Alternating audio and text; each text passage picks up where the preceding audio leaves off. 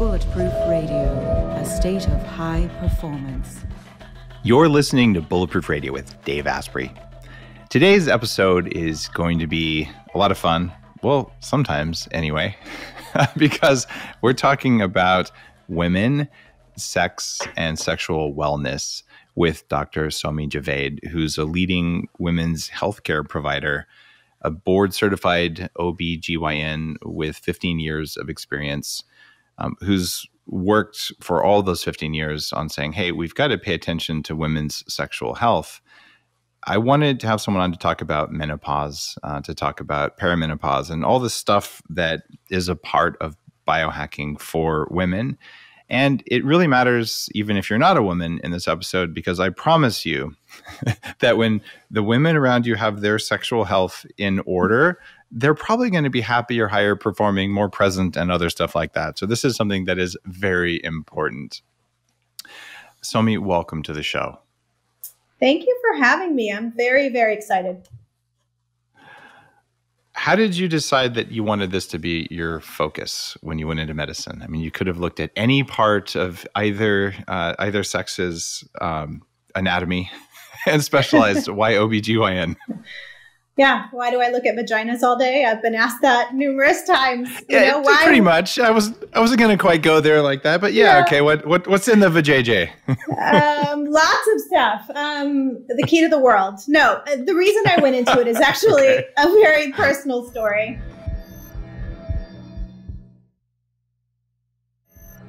I'm 45 years young this year. My mother nearly lost her life when she was 45 years old due to repeated dismissals at the hands of her healers. She had chest pain, left arm pain, shortness of breath. And if you Google those symptoms, or anyone who's not a doctor will say it was cardiovascular disease. Right. She had lost a mother and a sister in their 50s to cardiovascular disease. And her doctors patted her on the back and said, too much caffeine, your kids are stressing you out. She ended up 6 weeks later coding and nearly lost her life at the hands of her healers. And I remember looking at the physician who had challenged me and thinking, I'm never going to be like you. Thank you for giving me the antithesis example of the way I'm going to be. I was pre-med at the time, and I decided that I was going to be an advocate for women and not let another woman become an invisible patient and be dismissed and lose her life because someone can't take her seriously, or the science and data at hand can't explain why a 45-year-old thin woman would have cardiovascular disease and nearly die from her quadruple vessel disease. Because she was a woman, and typically they see heart attacks as more of a male thing, they just didn't consider the obvious things. Correct. And, women are left out of 3 out of every 4 major research studies. And the studies at that point couldn't explain why my mother, she was thin, Middle Eastern, non-smoker, didn't drink, why this woman would have 4 vessel disease. Surely it was something else, and didn't take her seriously. And it nearly cost her her life. And there's data even now to this day that women are more likely to die at the hands of their providers when they present with cardiovascular disease. They studied 580,000 women. And that data is true to this day. It's still happening to us. It's interesting too with Alzheimer's, where 2/3 of cases are in women, but they look for it more in men. I've been pretty heavily involved and donated to Maria Shriver's Women's Alzheimer's Movement, because these are things where we don't even have the race thing down, where different races, different genetic backgrounds can have different risk profiles and different genders. And I just figured this out the other day, but apparently women aren't just little men. Is that true? That's absolutely true. Everything. Yeah, we're not little men. We have different body parts, right? But these repeated dismissals, this lack of funding and science has led to, in certain conditions, up to an 8.5-year delay in diagnosis for women. Women have to go to the doctor 3 times for every 1 time a male patient has to go. And I'm certainly not man bashing by any means. Men deserve all the healthcare they have and more. It's just women have to work 3 times as hard to get a diagnosis. And it's not because women aren't making the effort and aren't starting the discussion. It's because providers are dismissing them. And yeah. It's kind of funny. Since the very beginning of biohacking, the followers on the podcast and blogs and all that, it's always been very close 50-50 men and women. And my experience has been that on average, women are better biohackers than men. If I was to just pick two random people off the street, there's some degree of self-awareness that I think women develop because you tend to notice changes every month, and guys don't notice them because the changes we have are much more subtle, so we can just ignore them. And so this, some days I'm off my game is more like I drank too much last night or something, or I worked out too hard, but it's not just the cyclical stuff. So it's surprising. You go to the doctor and you're like, I feel that something is wrong. And then the doctor blows you off. I can also say fat people get the same thing. When I was obese, I'd go to the doctor and say, I've been working out 18 months straight, 6 days a week and eating nothing. And he looks at me and goes, no, you haven't. Like literally just don't believe it because of that. So there's a certain arrogance that I think was taught maybe 2 generations ago in medical school. And there's still some, but do you feel like it's getting better? I do feel like it's getting better. I do for too. Sure. I have peers that are like me. I have women and men providers that are changing things and changing the narrative and saying, okay, this was our history and we're going to change things and it's going to be different going forward. And even, I'm involved in teaching and educating. And the biggest thing is changing the next generation of healers so that we are truly healers and we're listening. And part of the other problem is our medical care system. It's broken. 15 minutes. So I have my mom's story. I go into OBGYN residency, get my first job, and I'm thinking I'm going to change the world. And then the reality of medicine smacked me in my face. It's like, you're going to see 51 patients. I didn't have time to take care of myself. How was I going to advocate for my patients, right? I'm running 8 patients behind continually all day long because the healthcare system and insurance companies don't value extra time in room with patients. And so you're forced to see too many patients in one day and not be able to advocate for them or truly practice sound, safe medicine. And so I left my job, bought a building, and opened a practice. Yeah, scary. Cliff dive. I found that for me to get well and then to hit the levels where I am now, I had to go to doctors who actually hated insurance companies. Some of the people who've done the best work for me literally will say, I will not give you a code to give your insurance company because I don't want to talk to an insurance company. I'm a healer. I'm not an administrator and I just won't do it. And they've opted out of taking insurance, which sucks because if you're someone who relies on insurance to get care, that's a problem, right? And so I'm always appreciative if I can bill something to insurance, but I also know that it's going to take 2 hours of time because the insurance company is going to back me up with paperwork and all that. And they'll back up my care provider because they know that then they won't have to pay it a lot.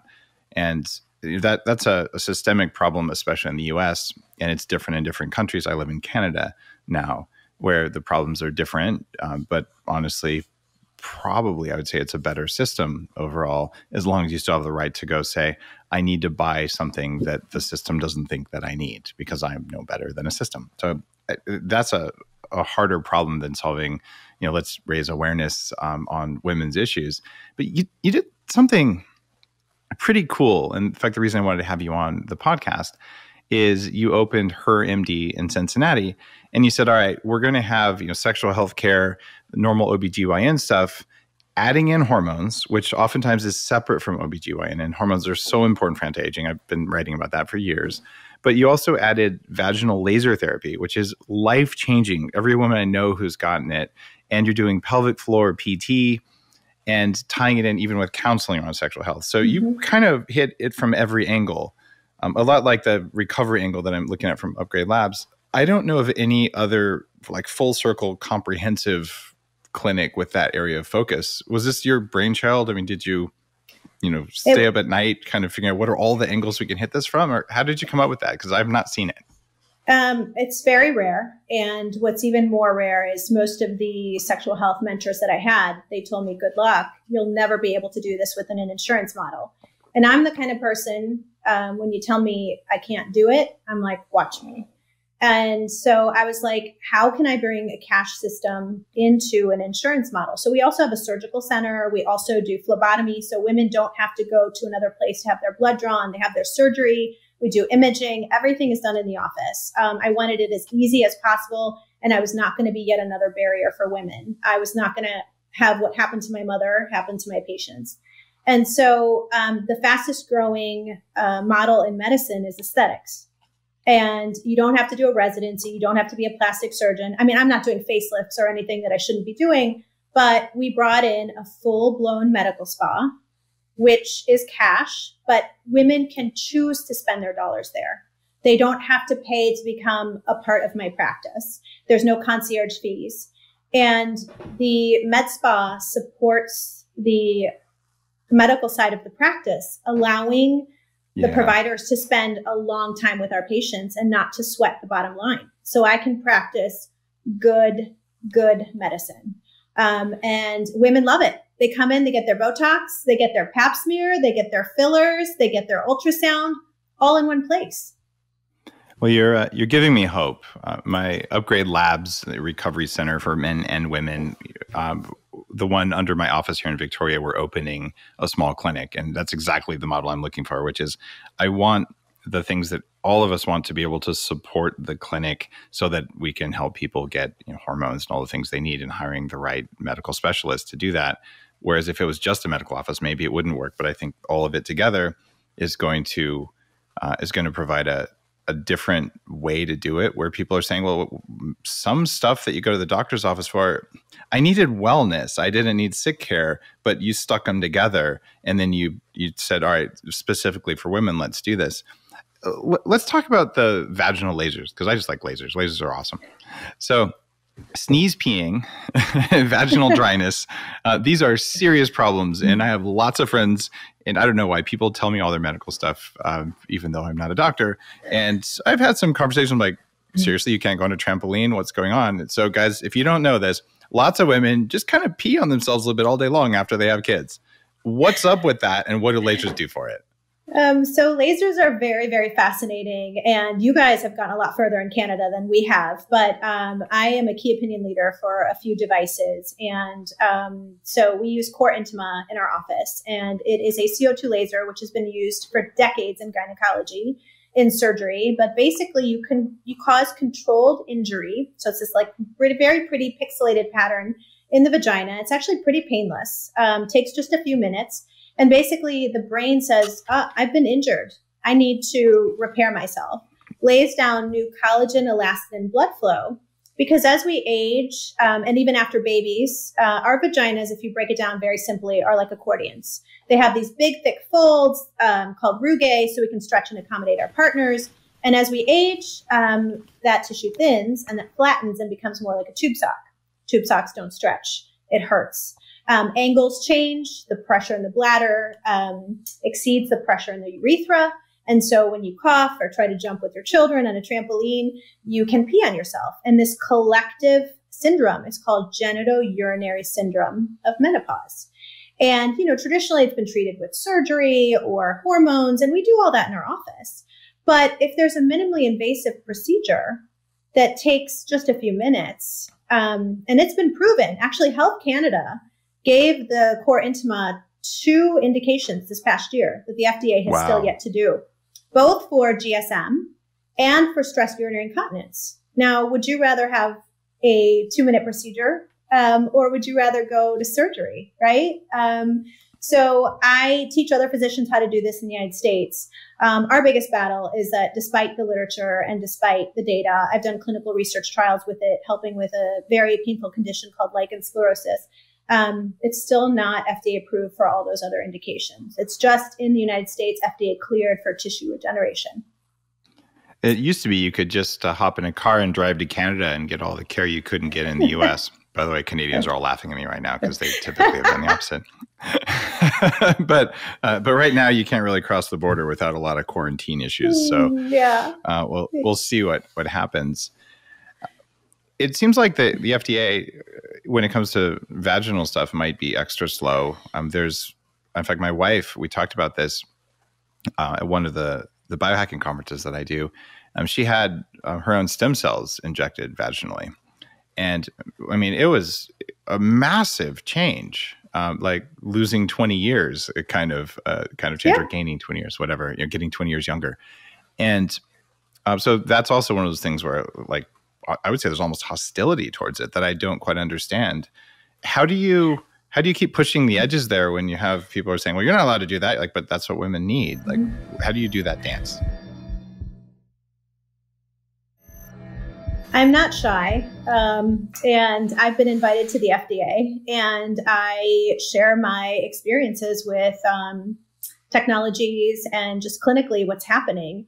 And it's the FDA, but it's also ACOG that's really far behind. The American College of Obstetrics and Gynecology have put statements out, warning against lasers. And I think we have to be careful with the claims that we make. You can't promise a 70-year-old she's going to have a 19-year-old vagina. It's not going to happen.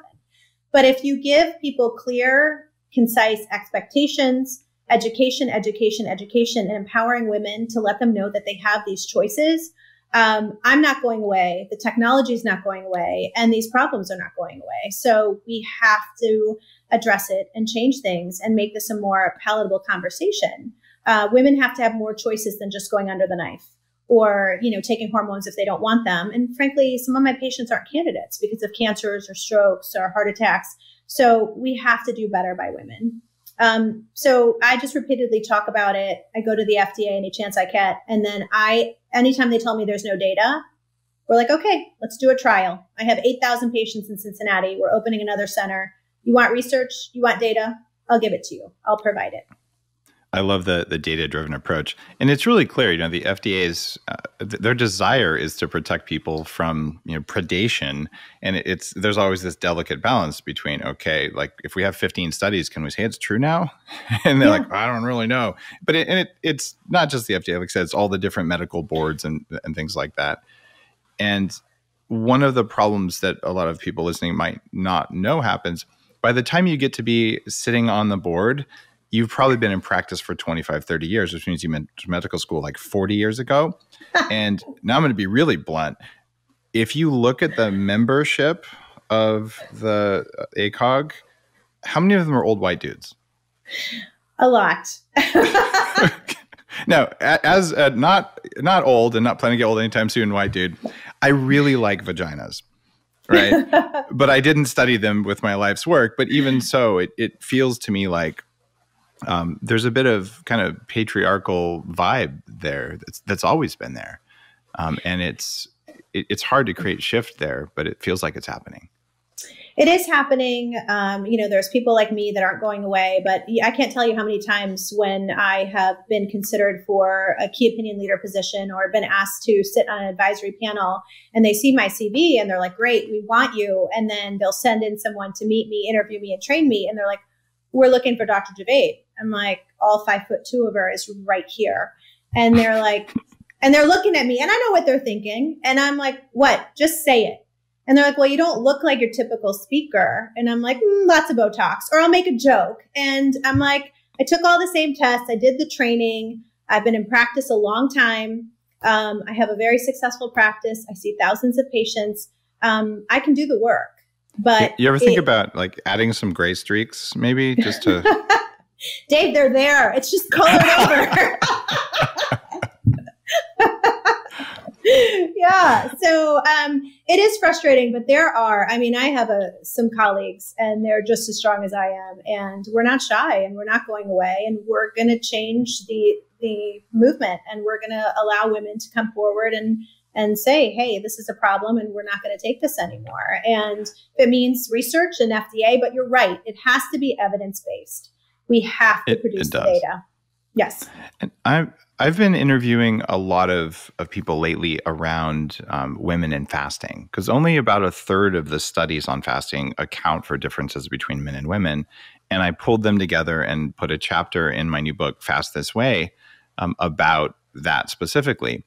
And then it gets very interesting because the rules, although they're broad category kind of ways of thinking about it, they're very different nutritionally for women in their fertile years.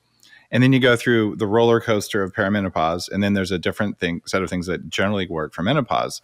And what I'm seeing over the last 15, 20 years of working with people as, sharing information, first on the nonprofit side, then just on the Bulletproof side, is that women are way more willing to talk about perimenopause and menopause than they did before. It was almost, you go back a while, it was almost kind of like something you didn't talk about, like an unkept secret. And now they're saying, I'm having issues with perimenopause. What do I do? I'm noticing these shifts, and they're just super open about it, which is awesome. And guys are getting that way a little bit more with erectile dysfunction too, although no one likes to talk about that. I've done episodes on all those things, having not experienced either menopause or erectile dysfunction. But hey, maybe some of what I'm doing kind of works. But what I want to do now is ask you specific perimenopause questions, and then I want to ask you menopause questions. Okay. Right. So when a woman says, okay, I'm about at that age where I'm probably going to start getting menopause or getting into menopause, and all of a sudden what worked last year, nutritionally, exercise, sleep, whatever, and it just stops working, what's the first thing they should do? Well, go see their provider. But you go see a provider and you're like, I don't know, I don't sleep very well. Well, here's some Ambien. What do you ask your provider? Because you see your provider, you're talking about this whole universe of stuff, half of which you don't even recognize is tied to perimenopause. So I talked to them about weight gain being very, very common as part of the perimenopausal and menopausal years. And I'm a big believer in fasting. We talk about intermittent fasting. It's helped me on my own journey. But I do explain to them hormonally what's happening. And so, FSH levels are increasing, which is slowing down their metabolic rate and causing them to deposit fat in areas they have never done, i.e. the middle-age spread. And we talk a lot about intermittent fasting in our office. We talk about weight loss medications, and we talk about checking their hormone levels and then making sure that they don't have thyroid dysfunction. Thank you for saying that part. It's rampant, especially in women, more than in men, right? And it's one of the biggest mimickers of menopause, right? Because it can cause temperature problems, sleep problems, and people go undiagnosed, especially women. And then, changes with hair and everything else. So we look at all of those levels. And then if they're complaining about fatigue or anything else, we talk a lot about, like I said, fasting. I like to shift the blame away. So many women come in and they've been basically told to push away from the table, or they're lazy, or they're not exercising enough. It makes me so mad. And polycystic ovarian syndrome, that causes so many problems with insulin resistance. And but basically I tell them about the study, and you're probably very familiar with this, but they took, and I'm not comparing us to mice, but they took two subsets of mice. They injected one half with FSH, making them menopausal, and the other half not. And then they got the same grain, same exercise, not most, all the FSH mice became obese. And so those are the changes that are happening. And so I tell them it's not going to work anymore, not because you're to be blamed. And so we have to fix this. And there are things that we can do to change your metabolic rate and to keep you at a weight that you are confident at, that you want to be at. We also talk about goals and getting away from social media and what they perceive as perfection and what a 50-year-old needs to look like versus what they actually want to look like. And so it's managing expectations and giving them real goals and talking to them about their options. You said something that made me happy around changing metabolic rate. Yes. That is pretty much a function of how your mitochondria work. What are the tools you use for perimenopausal women to increase their metabolic rate so that their bodies do what they want them to do? Well, number one, if there are any deficiencies in hormones, specifically testosterone, I will make sure that they're on testosterone so they have the appropriate muscle mass. I encourage exercise, and then obviously, like I said, rule out anything else. But I tell them to fast and, get their insulin levels to come down. And so those are the things that I recommend to them. Fasting for women is controversial because you have definitely eating disorders, and they're a thing. And they're a thing for men and women, although a lot of guys with eating disorders become bodybuilders. Seriously, this is a thing. And not all bodybuilders by a long shot, but it can be like, I'm just not happy, so I'm going to go for it. But if you take that out of it, the fasting regimen that works for a guy, oftentimes, in my experience for 10 years of hundreds of thousands of people on the Bulletproof diet, is that it's a little bit too aggressive for women. Is there a schedule of intermittent fasting that you find works best? Actually, let me ask you 3 questions in one. Give me the fasting schedule you like for women in their fertile years, women in perimenopause, and women in menopause. How does it change? Ooh, can't wait to hear this answer. Oh, God. So this is not based on data, right? This is just based on what I'm doing in my office. Clinical experience is data. It's precious data. It's actually the most useful data. It's just not like double-blind, placebo-controlled, blah, blah, blah. Right. Okay. So 14 hours for my younger patients, 16, 18 for as you're getting into perimenopause and menopause. And personally, I'm finding that, 14 no longer works for me anymore. I have to push it to 16 and 18. And depending on whether they're trying to maintain or whether they're trying to lose weight. And so when they've lost the weight or gotten to their goal weight, then we back down again and let them go back to 16 hours or 14 hours, whatever was working for them. Do you do this every day? Do I fast every day? Yes. Or do you recommend it for patients? You're 7 days a week. I'm 7 days a week right now. Wow. And that works for most of your patients.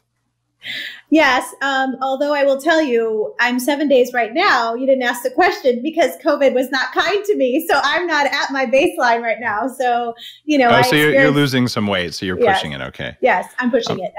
There was too much wine and pasta, in 2020. So it happens sometimes, especially if it's really good wine, right? The studies that I've seen, there was one from Dr. Murad out of Australia who was just on the show. She was finding that even 3 days a week of 12 plus, ideally 14 or 16 hours for women was having very meaningful effects on their metabolic rate, and it wasn't suppressing their immunity. But a lot of women I've seen go into this, 14 hours a day is amazing and I feel really good. So I'm going to go to 16 and I'm going to go to 1 meal a day.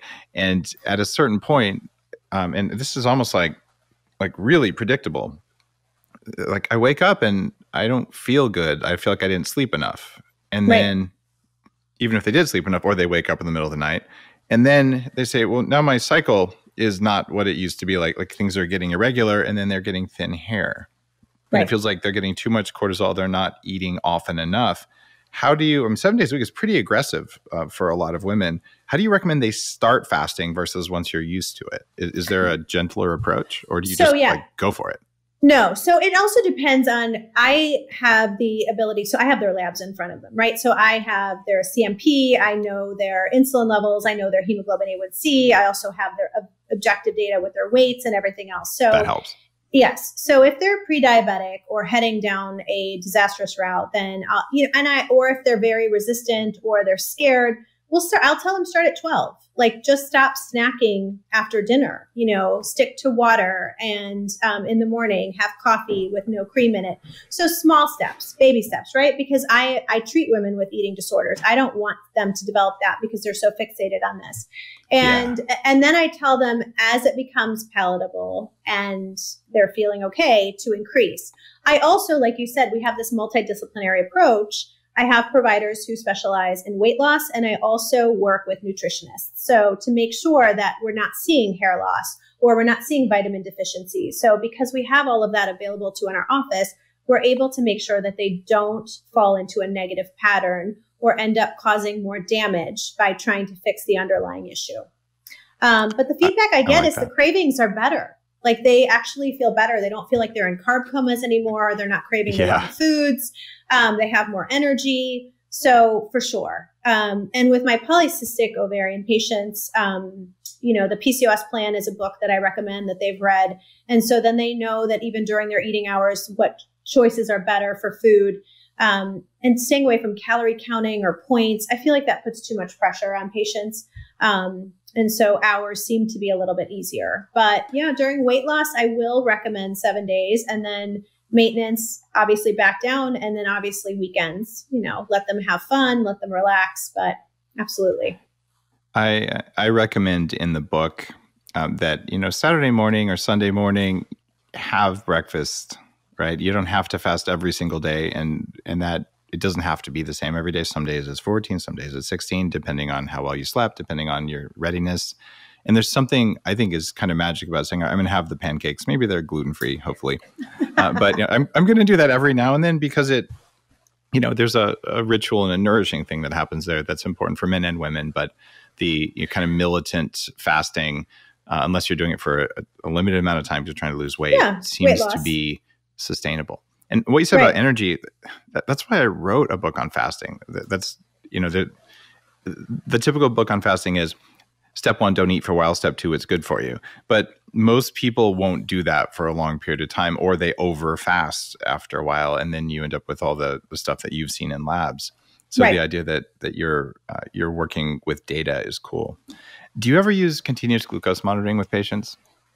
No, I don't do that. If I need something like that, then I will send them on to someone who specializes in that, either endocrine, or we have a lot of functional medicine specialists in Cincinnati who will help me with that kind of stuff. Okay, cool. I've been doing that. I have one on right now. This is the levels one.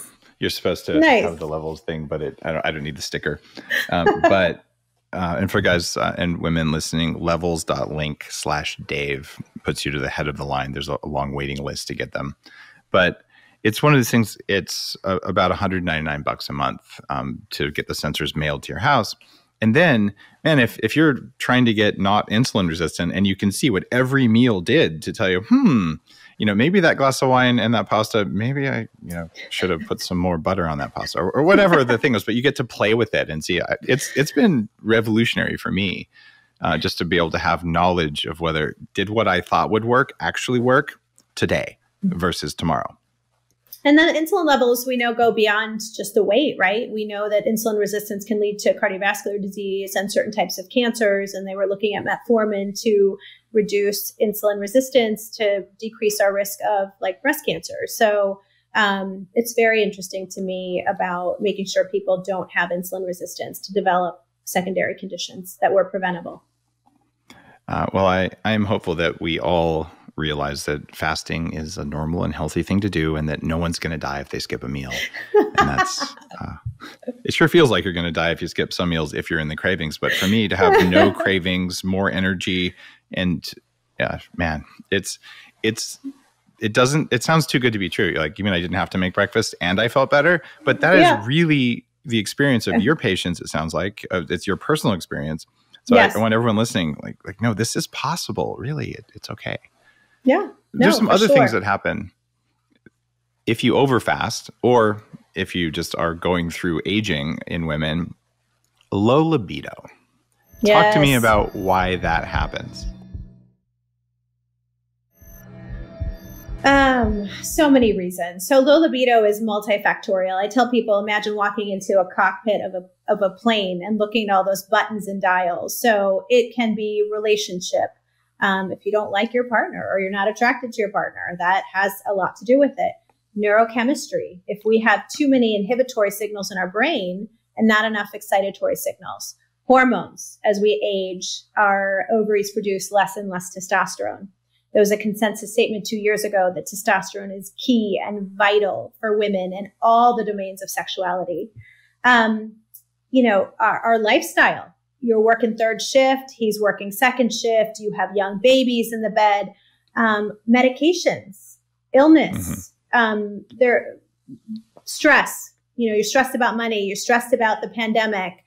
There are so many things that can interfere with sexuality. And the truth is that 1 out of every 10 women struggle with something called HSDD, right? We changed impotence to erectile dysfunction.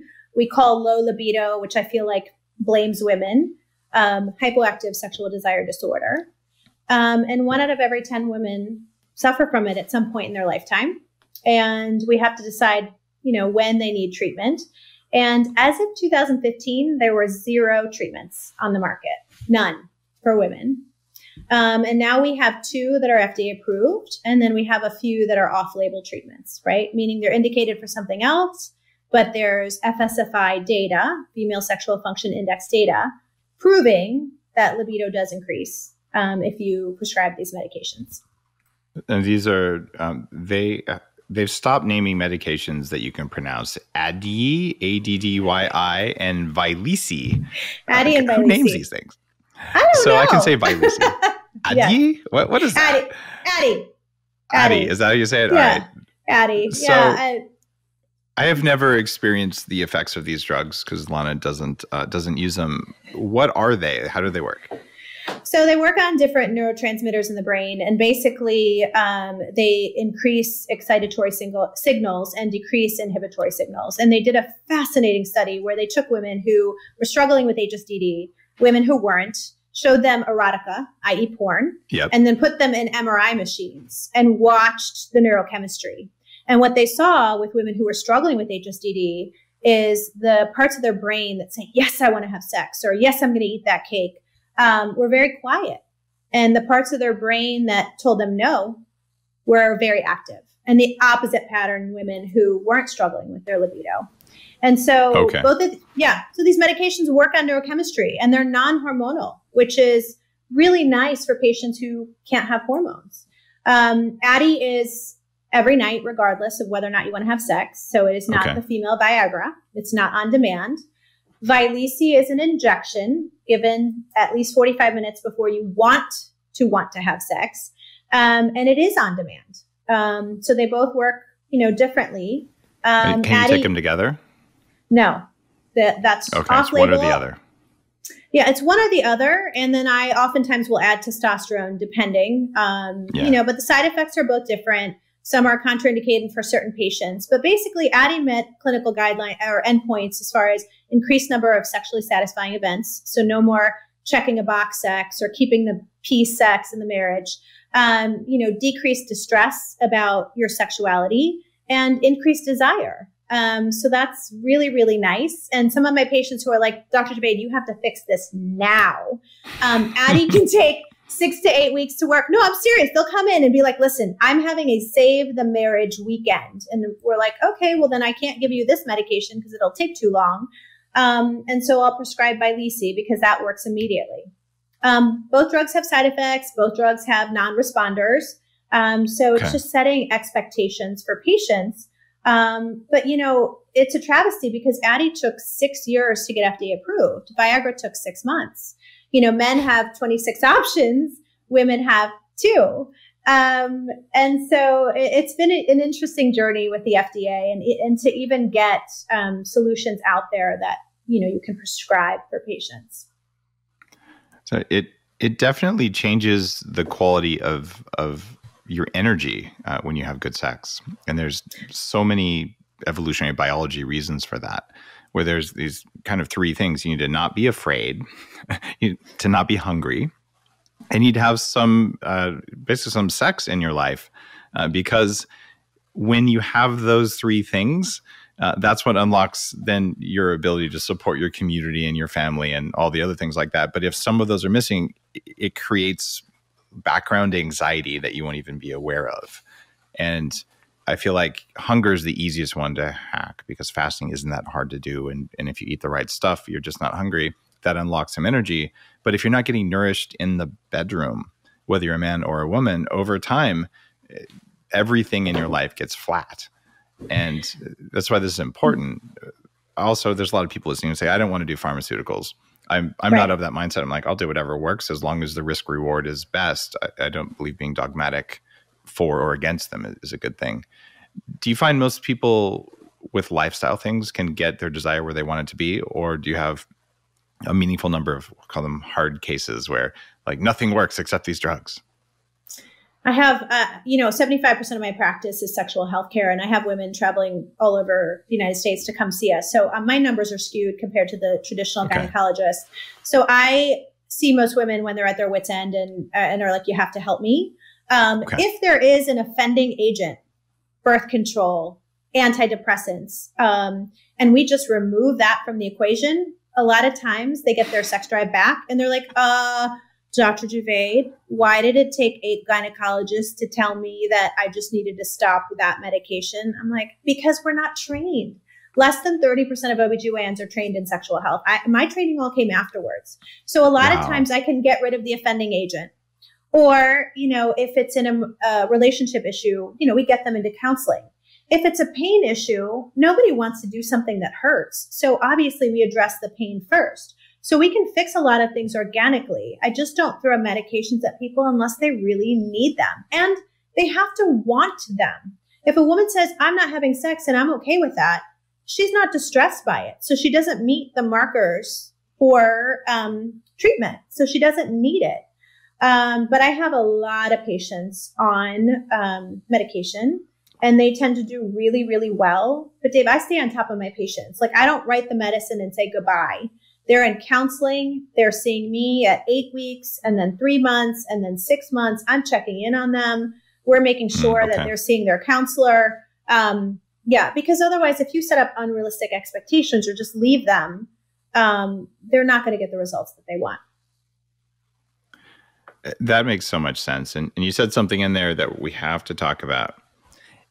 I am of the opinion, again, the author of a pretty heavy duty book on fertility, along with my wife, who's a medical doctor, and that hormonal birth control for women is not of service to women. Like, birth control is a necessary thing for women, but hormonal birth control, I'll use a technical word here, it fucks women up. Is that true? Oh God, you are making me walk into fire. So here's the deal. And this is the approach I take. Do I use birth control in my office to treat conditions like endometriosis or acne or uncontrollable bleeding for a woman who doesn't want surgery or can't afford an IUD? Yes. But here's the key difference. Every single one of my patients who gets on birth control knows what happens to her testosterone level. She understands what may happen to her libido, or frankly, her vagina or her vestibule, where there are testosterone receptors. They understand. So it is about informed consent. And if those changes start to happen, we can supplement with testosterone. So do I think there are conditions where I do need to use birth control? Yes. Are there adverse effects with birth control? Absolutely. But sometimes it's necessary, either because of finances, insurance, or medical conditions. Some of the guests I've had on, I'm talking about birth control specifically. In fact, one of them said 85% of women are on the pill at some point or another. And that's a really big number given what you just said about side effects. So sure, if there's a medical necessity, great. But it's one of those things where I feel like it's disrespectful to women to just kind of hand these out all over the place without talking about the real serious downsides and what it does, cognitively and physically and for desire. And even for some femininity, when there are other forms of birth control that will stop you from getting pregnant, which is the whole goal there. No, absolutely. Do you find that one of them is better if someone's not going to be on the pill, if they're going to go off the pill? Like, what's your favorite kind of birth control to recommend? Right now, I'm a big fan of Phexxi, which is a non-hormonal contraceptive on-demand gel.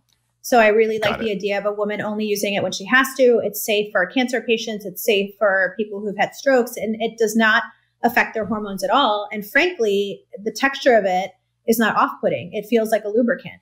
So I am a big proponent of Phexxi these days, but it's brand new to the market.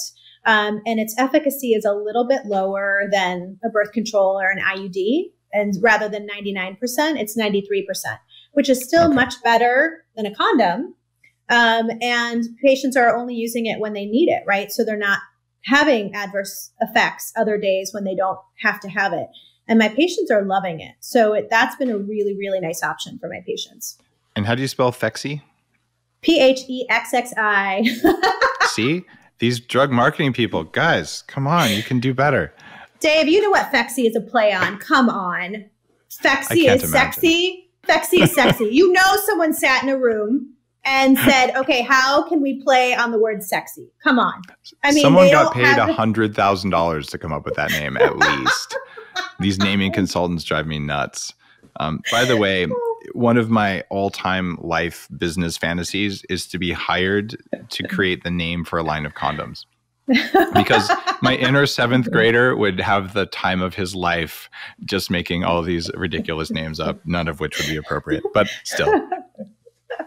So, all right, Phexxi, I got it. And that's cool. And the other thing is women can become aware of, when am I ovulating?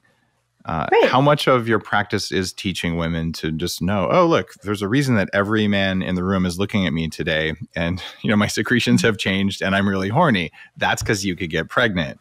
it feels like that knowledge is lacking for a good number of women. Do you teach that, or do some of your providers teach that in your clinic? Yeah, they do. And, a lot of the apps have made it a lot easier for women to track, right? Their fertile days, whether they're trying to do it to avoid pregnancy or to conceive or to understand. And because we deal with things like sexual pain and dryness and libido, so many women will say to me, hey, Dr. Javaid, I'm only good for a week. And it's that week that I'm ovulating. And the rest of the time I have a dry vagina, sex hurts. And if he touches me, I want to punch him. And so, we talk about why they're experiencing those changes. So absolutely, that's a very natural conversation that happens in our office. But there's a lot of apps that help, especially because you have to think about it. We deal with women who have all types of cycle lengths. So I'd love to tell them, day 12 to 14, but in real life, that's not clinical medicine. Especially around perimenopause, it's going to shift around a bit. Right. All over the place. Yeah. I've oftentimes, for a few of the women I know, just like, maybe you should date a guy who likes being punched, and then it would be perfect. Okay, maybe not. God. No. One of the conditions that I know that you treat is one that isn't talked about very much. It's vulvodynia. Can you talk about what that is and how common it is? Yeah, so there are millions of women that are struggling with vestibulodynia. So the vestibule is the area, around the vaginal opening or the introitus, but inside of the labia minora, like the vestibule of a building. And that's where we have a lot of estrogen and testosterone receptors. And then vulvodynia is the whole vulva, or the outside, right? That's not your vagina. So many women still think that that's your vagina. And so, there are neurologic reasons, hormones that lack thereof that can cause pain. And so there are things that we do in our office called vulvoscopy, and we do screen mirroring. This is so easy, right? I got a Chromecast in my office. We have a microscope, and we show women their anatomy, and we're like, this is why you're hurting. We do a very simple Q-tip test. We do anesthesia testing. So basically I inject certain areas, and if I numb it and they're like, my pain is gone, I understand where their pain is coming from. And they're so grateful. They're like, thank you for showing that to me. Thank you for letting me know it's not all in my head. But we're also looking for dermatologic changes, anatomic changes. Women can get adhesions or skin changes leading to very thin tissue, or tears in the skin. So part of it is figuring out why they're having pain. And then we can offer treatment options, whether it's laser or whether it's hormones or whether it's pain medication, but helping them become pain-free. And then we do a lot of vaginismus treatment as well in my office. Sometimes I'm someone's, 8th or 9th gynecologist, and it's pretty easy to treat when you have the recipe. And basically it's an involuntary contraction of the muscles around the vaginal opening. And we're one of the few centers in the country that treat that with Botox, because just like women can paralyze those muscles in the face, we can kind of retrain those muscles so they don't fire when there's touch or pressure around the vaginal opening. And I have women who've come to me who have been married 8 years and have never been able to have sex, and now they can. And it's so satisfying to treat those patients. Yeah. Because like you said, sexual health, it gives people their confidence back, their relationships back. It's such a barometer of the rest of their healthcare. Women who are having sex have lower resting blood pressure, lower resting heart rate. Their stress levels are reduced. They are more confident. Their pelvic floor is healthier. I mean, it sounds like you already know all this. And, 43% of women struggle with sexual dysfunction. And it's like, why is there such a stigma? Why do we have 2 medications? Why are we continually ignoring and dismissing these women? It's a travesty. Imagine if there was any other condition that affected 43% of women or men. Would we ignore it the way we do this?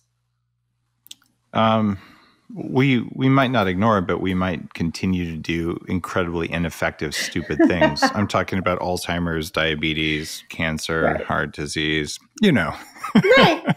Yes. But at least we're not ignoring them. We're just doing stuff that isn't that effective compared to what could work. Right. When it comes to vulvodynia, this is it's an area where I have an interest, because one of the substantial causes that isn't well known for it is a buildup of oxalic acid crystals in the vulva. And there are lots of women who have candida, yeast infections, and candida increases oxalic acid levels. And then because they're good kombucha moms, they go out and they have several kale salads and a bunch of raw spinach, which are just packed with oxalic acid, and it makes the condition much worse. And they don't know it. In fact, because I'm in pain, I probably need more kale, right? And one of the things you get when you fast is you're eating no oxalic acid or any of the other irritants that are common in food. So they're like, wow, my urethra isn't irritated. My pain levels are going down, or my feet don't hurt. And just highlighting this, that there's an interaction between your food and where you get pain is really meaningful.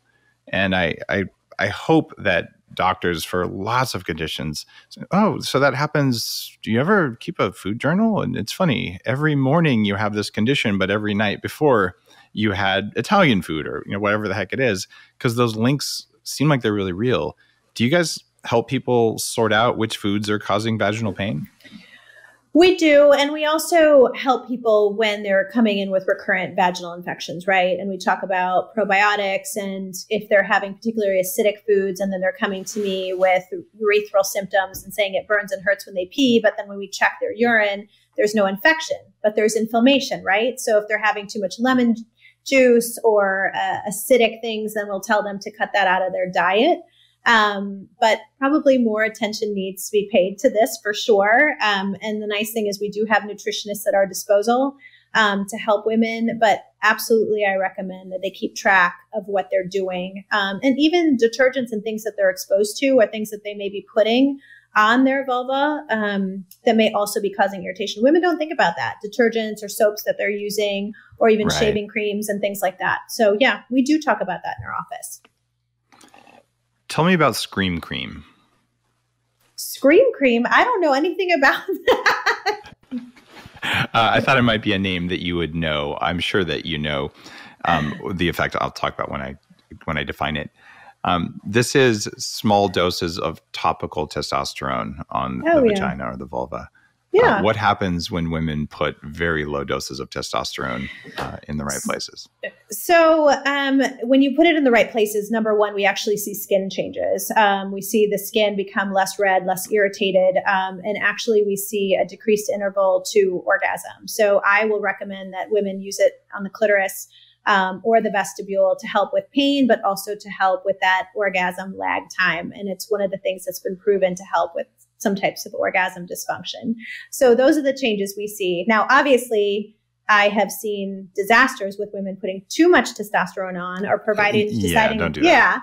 Yeah. Like if you don't want a little penis, then don't have someone inject testosterone directly in your clitoris thinking you're going to have amazing orgasms. Do people do that? Inject it? Mm-hmm. Yes. Oh my God. That doesn't sound right. No, it's actually awful. The changes in vasodilation, though, from very low doses when you use it before sex or during foreplay, it's kind of profound. So that's why some of the naturopaths I know who get it compounded, they actually just nicknamed it Scream Cream and sometimes they'll put other things like oxytocin in it. But that testosterone effect on orgasm that one time, I often I wonder if that would be as effective as some of the pharmaceuticals for some patients. Because it's one of those things that seems to be quite safe to do as long as you aren't overdosing like you're talking about. But the changes in lubrication, in just the amount of blood flow recruited to the regions, it's remarkable. Every woman I know who's tried it has been like, "Oh my God, like I had no idea." So it's one of my hack that's useful. Yeah, no, I don't call it Scream Cream, but it's one of the things that we use because, there's I just did a lecture on orgasm dysfunction. There's no FDA approved treatment option. So we have to use either off-label medications. Intraros is one of them. Addie and Vyleesi both help with orgasm as well.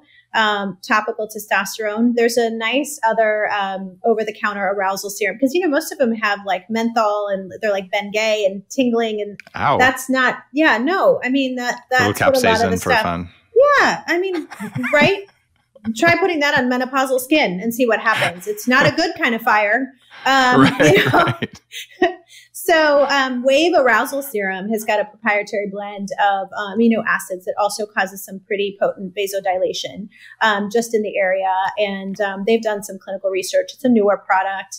I've had some patients love it. Some patients say it's made no difference. It just depends on where the orgasm dysfunction is coming from. Is it a nerve issue?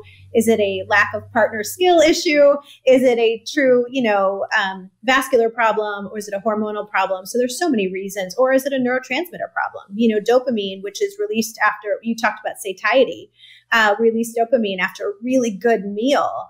We also do, during and after orgasm. And that's why we feel satiated. And it's very interesting. Addie causes that satiety feeling. So not only are women more satisfied with food, they tend to lose up to 5% of their body weight because they're just more satisfied with sex and food. So it's very interesting how that neurochemistry affects the bedroom and, our eating habits. Jade eggs, yay or nay? No. No? All right. Why not jade eggs? You're talking about Gwyneth Paltrow, right? Putting jade eggs in there. No, not her specifically. I mean, there are many people who talk about them. She's probably the best known person who talked about them. But I've had a few people on who talk about, look, these are strengthening pelvic muscles, and it's basically an advanced Kegel exercise, and that there's value to them. But you're a medical expert, so what's your experience been? So I am really okay with putting things inside the vagina as far as the Kegel balls, the Kegel exercisers. I recommend those. I think that's amazing. You're right. It's a muscle. We have to strengthen the pelvic floor. It leads to better orgasm and prevents incontinence. But if the jade eggs are the ones that are heated and they were trying to do V-steaming and change the anatomy, I just don't believe that there's data to support that. And then I worry about things like infection and vaginal burns. And there's no way. If they're heated too much, that wasn't where I was going. Just, using an egg or two to strengthen muscles. I guess there's all sorts of crazy stuff you could do on top of that. But okay. There's all kinds of differently shaped things that women can put in the vagina. I'm just not there was this heating element that stated that you could heat the inside of the uterus and then help with abnormal uterine bleeding. And that was a claim that was out there for a long time. And V-steaming or vagina steaming would lead to that. So, and I worry about, the vagina is got a lot of bacteria. The uterus is sterile, and through the cervical opening, allowing things into the uterus, into a sterile space that could cause infection. So that's why I'm careful about what I recommend going into the vaginal cavity. Well, I have learned a lot about vaginas, which for some reason I'm always interested in. I don't know why. And more importantly, about women's sexual health. And thank you for sharing a lot of info here. And there's actually a couple things I didn't know about, including that new form of birth control you just mentioned, just came on the market. So thanks for sharing your wisdom and for paying attention to a part of a woman's life that is terribly important and oftentimes doesn't get the attention it needs. I appreciate your work and keep doing it. Thank you. And I learned so much too. I learned what Scream Cream was today, and I've got to pick up. And we can get all of your patients off of kale. Okay. Maybe just the ones who shouldn't have it. Okay. Got it. Your website is HERmdhealth.com. And thanks for being a guest. It's been a lot of fun. Thank you so much. If you guys like today's episode, you know what to do. Go have sex. Okay, well, if that's in the cards for you. If not, you could always check out some of the things that we talked about today to see if they're applicable for you or your partner. And gee, did we mention intermittent fasting as something that works for women? I believe we did. If you haven't had a chance to pick up Fast This Way, there is a chapter focusing just on research for women in the book for a very specific reason. And I would love it if you'd read it and leave a review. Have an awesome day.